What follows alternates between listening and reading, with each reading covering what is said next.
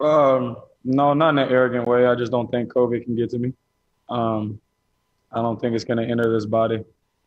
I don't want no parts of it. It don't want no parts of me. I think it's a mutual respect. So I wasn't really worried about the test. I was just more, in my mind, for me and my maturity level, I felt like it was the right thing to do to mention I may not have been feeling well. I just wouldn't want it to spread throughout the whole building. If there was a case that I would have possibly had it, I was just trying to be an adult and be precautious about the situation and try and handle it the right way.